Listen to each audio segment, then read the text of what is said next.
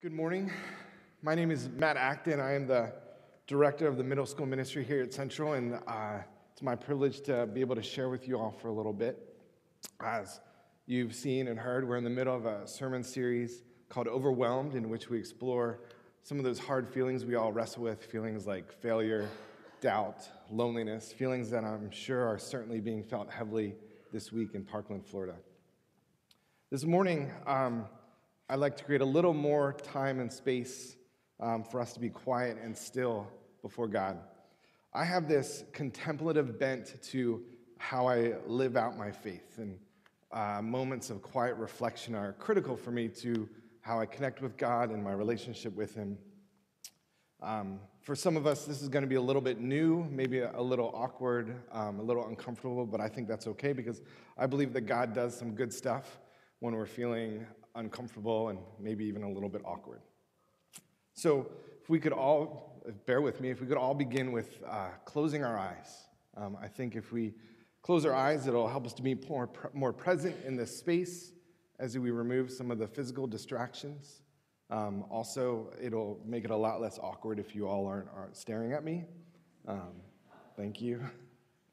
So now with our eyes closed, settle yourself into this space. Pay attention to your breathing.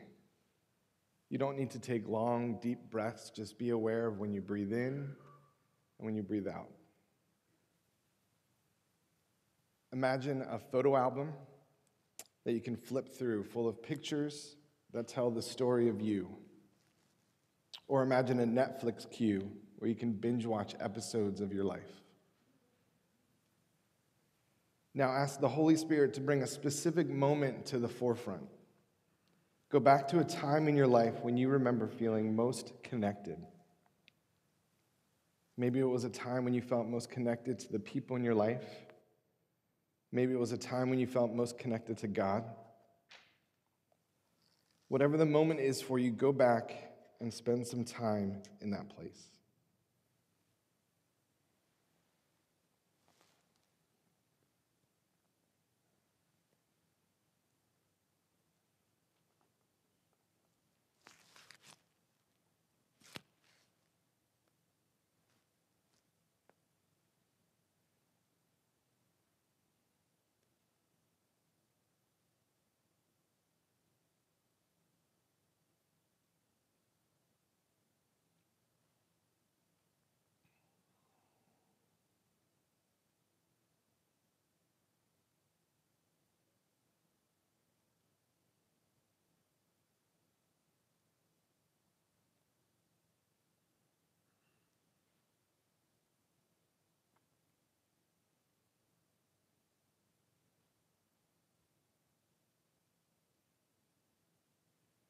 Take time to reflect on the emotions that are present. What are you feeling when you go there?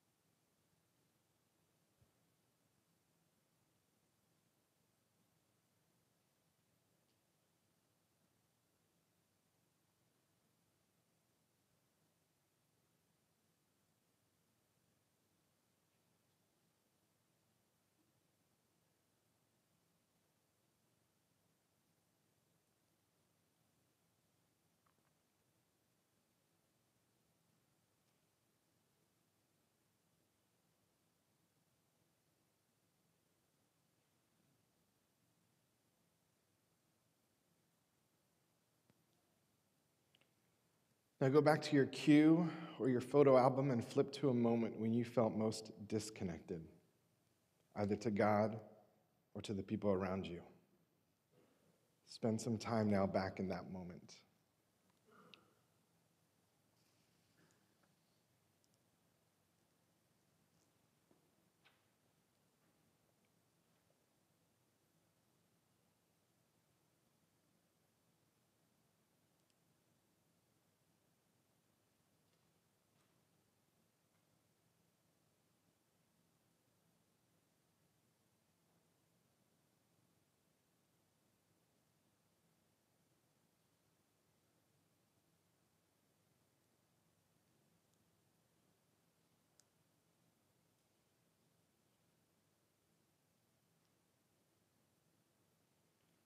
What did it feel like then? And what does it feel like to go back there now?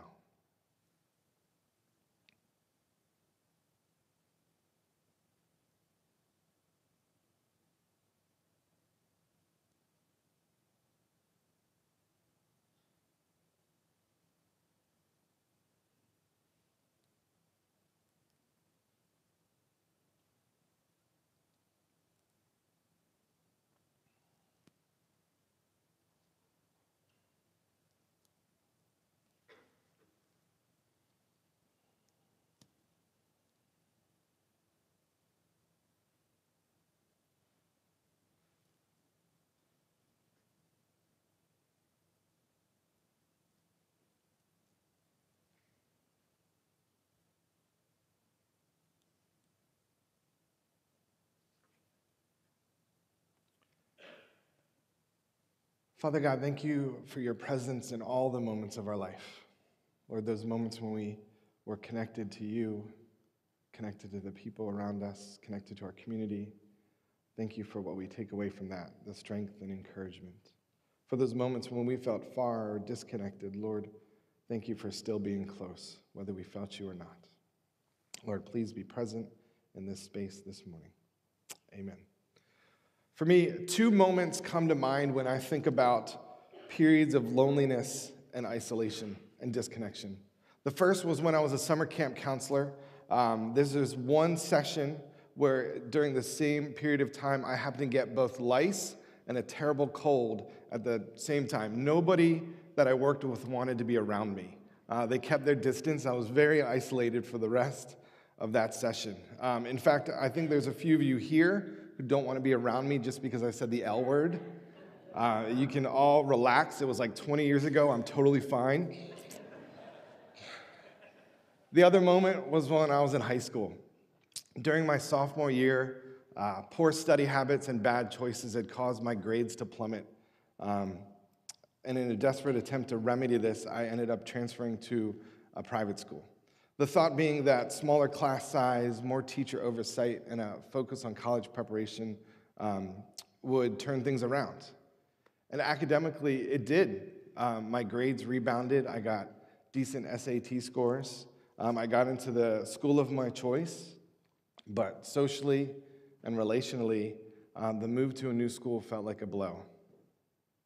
I was starting my junior year with a new group of peers who had been in the same school together, the same classes together since 8th grade. Relationships had been set. Friendships and social clusters had been cemented over the past 3 years. It wouldn't be easy for anyone to break into that community, let alone somebody with little confidence and super low self-esteem. I remember dreading those moments when a teacher would ask us to get into groups or to find a partner to do some classwork with. I remember wrestling with trying to find a seat in the cafeteria or just going up to the library to hide during lunch. I remember feeling incredibly lonely for 8 hours a day, 9 months a year, for 2 years out of my high school time. Now, while my situation may have been unique to me, my adolescent experience of loneliness and isolation is not. I'm sure most students here can recall moments when they have wrestled with feelings of loneliness, moments when you felt left out or excluded, moments when you felt that parents, teachers, coaches didn't really understand you or what you were going through, moments when you felt abandoned by friends. Maybe for some of you, this isn't a past struggle, but something that's still going on right now. In his book, Hurt, Inside the World of Today's Teenagers, Chap Clark writes about some of his conversations with youth. He says, when feeling safe enough to admit it, every student I talk to acknowledges that loneliness is a central experience. If you would like to know more about Chap Clark's wisdom and thoughts and insights about teenagers, he's actually going to be here on March 3rd. He is the main speaker for our Strangest Thing event. If you are a parent, teacher, youth worker, or anyone else who cares about the teenagers in your sphere of influence, you should do whatever you can to get here on that day. Now, loneliness isn't just an adolescent condition, as we're all unfortunately aware. College students leave home to start a 4-year adventure that is equally exciting and terrifying. Loneliness is often a part of that first year away from home. When you become a parent, your days seem to be filled with equal measure of joy, exhaustion, and isolation. I remember leaving the hospital with our firstborn thinking, wait, they're just going to let us walk out of here with this baby? No one's going to come with us to make sure we don't screw this up? We're on our own? I can't tell you how relieved I was to hear another parent of younger kids confess that they were struggling with the role. It's like, wait, you think you're screwing up your kids? I'm screwing up my kids. We should totally be best friends. And with parenting, just when you think you've got it all figured out, puberty hits and you have to start all over again. Parents of teens or preteens, if you're feeling overwhelmed, confused, and lonely, you should definitely come to the Strangest Thing event. Then the kids grow up and move out, people retire, which sounds pretty good from my perspective, but if you don't intentionally seek out relationships and community, this life stage can be marked by extreme loneliness. And it's not just these life stages that people experience loneliness. There are pockets of people in our world who find themselves marginalized because of their race, because of their gender, because of their lifestyle. Nobody should be made to feel alone. But we all feel it. For some, it's just a passing phase, but for others, it's a chronic condition they just can't seem to escape from.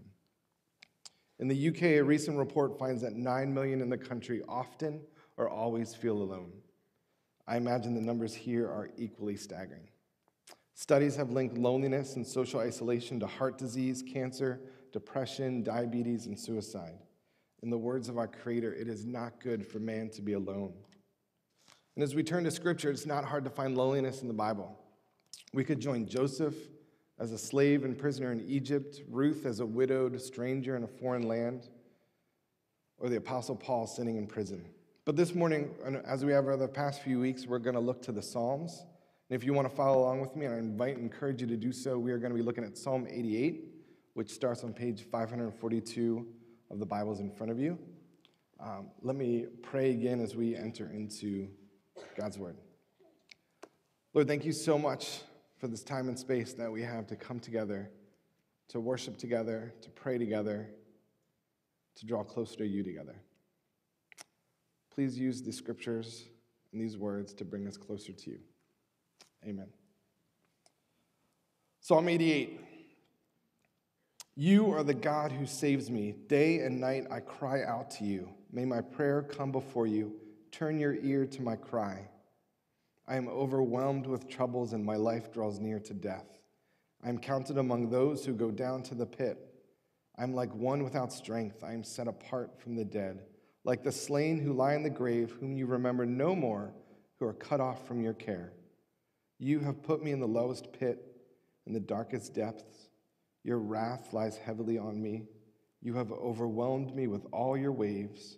You have taken me from my closest friends and have made me repulsive to them. I am confined and cannot escape. My eyes are dim with grief. I called you, Lord, every day. I spread out my hands to you. Do you show your wonders to the dead? Do their spirits rise up and praise you? Is your love declared in the grave, your faithfulness in destruction? Are your wonders known in the place of darkness, or your righteous deeds in the land of oblivion? But I cry to you for help, Lord. In the morning my prayer comes before you. Why, Lord, do you reject me and hide your face from me? From my youth I have suffered and been close to death. I have borne your terrors and am in despair. Your wrath has swept over me. Your terrors have destroyed me. All day long they surround me like a flood. They have completely engulfed me. You have taken from me friend and neighbor. Darkness is my closest friend. First of all, I think we can all agree that this psalm is super cheerful and uplifting. It's pretty clear why theologian N.T. Wright calls this the darkest poem in the book. There are over 60 psalms of lament in the book of Psalms, and many of these psalms end with some hope, some reminder of who God is and how he's always there for us. Psalm 88 ends with a Simon and Garfunkel lyric, "Hello, darkness, my old friend." If we're looking for any sign of hope in this psalm, we can catch a slight glimpse at the beginning. Lord, you are the God who saves me. Despite all the pain and despair and loneliness plaguing the psalmist here, there's still recognition that God is the one who saves him. Not saved, but saves, as in continues to rescue.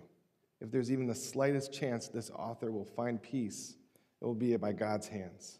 And so he prays not just once, but over and over again. Day and night I cry out to you. This is a prayer of desperation, not one whispered quietly to oneself, but a prayer that one cries out at the top of their lungs with arms stretched out. Day and night I cry out to you. In verses 3-5, the psalmist describes his current condition, using words and phrases like overwhelmed, near death, without strength, feeling cut off from God and forgotten by him. How do these words compare to the words that you put to your moments of disconnection and loneliness? In those moments, it's understandable that we would feel overwhelmed or that we would struggle to find the energy and strength to get through it. And maybe there are moments when God feels far from us, that God doesn't care about our problems, or that God doesn't even think about us. These are lies that we tell ourselves in the moments when we feel alone. Nobody cares about me, not even God. In the next few verses, we uncover who the psalmist holds responsible for his current condition. Instead of asking God's help, he starts to point his fingers and blames God for his loneliness. You have put me in the lowest pit. Your wrath lies heavily on me. You have overwhelmed me. You have taken from me my closest friends. For me, this is the hardest part of the psalm. Is God to blame? Is God responsible for this man's loneliness? Is God responsible for my loneliness? If we're going to examine some of the causes of loneliness, we can certainly point to many external factors. We can feel alone and isolated because of our disconnected culture. Social media and technology don't help. And sometimes other people are often thoughtless, careless, and just as broken as we are. And speaking of our own brokenness, sometimes our loneliness is caused by our own actions. We put up walls to protect ourselves out of fear of getting hurt. And these walls, they keep the bad out, but they can also keep out the good, and we end up being isolated. To my fellow introverts, sometimes we need to be alone. Sometimes we want solitude, and that's okay. That's how God has wired us, but he's also created us for community. And sometimes we need to step out of our comfort zones to be a part of it. And to all you extroverts, just because someone sometimes wants to be alone, it doesn't mean they want to be lonely. A hard truth is that sometimes God may be the cause of our loneliness. Sometimes he is responsible, but I believe it is never out of spite or cruelty. Moments of loneliness and isolation can also be moments of preparation. Before he led God's people through the desert, Moses first spent time there himself. Before he started his public ministry, Jesus spent 40 days of isolation in the wilderness.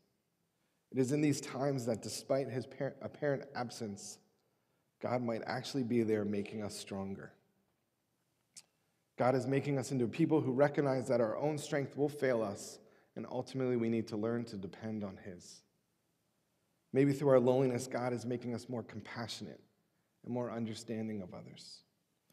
Mother Teresa, who dedicated her life to seeking God's will and caring for those with the greatest need, was not immune to some of the thoughts and feelings of Psalm 88. The book Come Be My Light is a collection and commentary on some of her private writings and reveals some of her innermost thoughts and struggles. It says, Mother Teresa noted a new element to her experience, deep loneliness. This loneliness, her traveling companion from this point forward, resulted from her apparent separation from God and those she trusted most. In one of her letters, she writes, "There is such a deep loneliness in my heart that I cannot express it. How long, O Lord, will you stay away?" Even one of our modern-day saints struggled with isolation from God and from others. But she was able to find purpose and calling out of it. In the book it says, henceforth, Mother Teresa began to love the darkness as an integral part of her call. She had been praying, "Let me share with you his pain," and she now recognized that this prayer had been answered. Jesus was letting her relive his agony, and because it was his, she was happy to take it upon herself. Hello, darkness, my old friend. And just as Mother Teresa cries out, "How long, O Lord, will you stay away?" the psalmist cries out his own questions, beginning in verse 10. Do you show your wonders to the dead? Do their spirits rise up and praise you? Is your love declared in the grave, your faithfulness in destruction? Are your wonders known in the place of darkness, or your righteous deeds in the land of oblivion? These verses, shouted out in the darkness, get no response, or at least no response that the psalmist recognizes and shares with us. But just because these questions are unanswered in the psalm, it does not mean they remain unanswered. Psalm 88 on its own is like that sad song you listen to on repeat over and over again in your pajamas with your only two friends, Ben and Jerry. But Psalm 88 is not on its own. Psalm 88 is part of a bigger book, part of a bigger story. And it is in that bigger story that we can find those answers. Verses 11 and 12 asks, is your love declared in the grave, your faithfulness in destruction? Are your wonders known in the place of darkness, or your righteous deeds in the land of oblivion? The answer on this side of the cross is an emphatic yes. Romans 8 says, for I am convinced that neither death nor life, neither angels nor demons, neither the present nor the future, nor any powers, neither height nor depth, nor anything else in all creation will be able to separate us from the love of God that is in Christ Jesus our Lord. Psalm 88 verse 14 says, why, Lord, do you reject me and hide your face from me?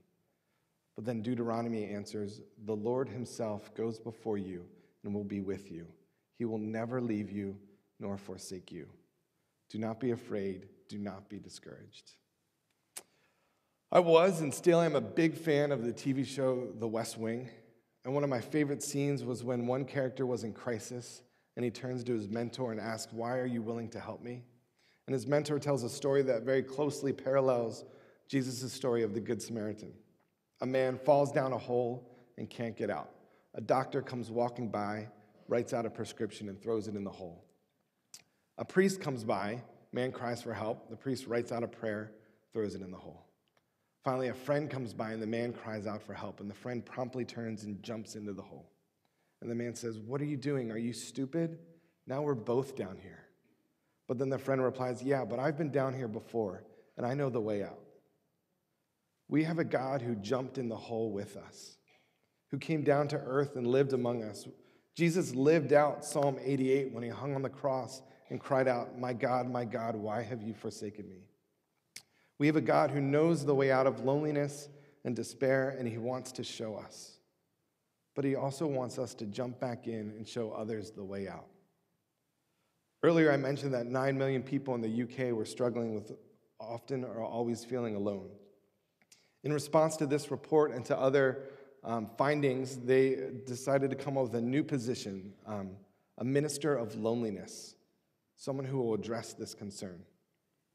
Shouldn't that also be our calling as the church, ministers of loneliness?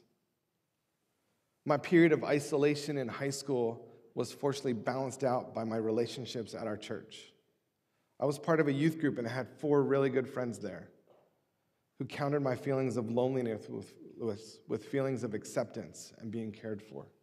And it wasn't just my friends, but a hodgepodge of adults that included Jim, our youth worker, friends of my parents, our choir director, and the deacon who let us eat the leftover communion bread, and many others who helped me feel like I was an integral part of that community.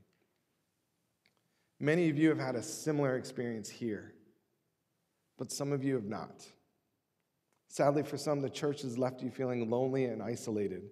We can do better to live out our role as ministers of loneliness. Oftentimes, it's hard to see the lonely. It's not like they're walking around waving, hey, I'm lonely, help me. But maybe we can start by reaching out to those around us that may be more susceptible to loneliness and isolation. Look at the students around you. What can you do to help them have the same experience that I did at my church growing up? Who are some of the older people in your neighborhoods that would appreciate a visit? Veteran parents, how can you be a source of encouragement to those overwhelmed parents who don't know how they managed to get here this morning with everyone wearing pants?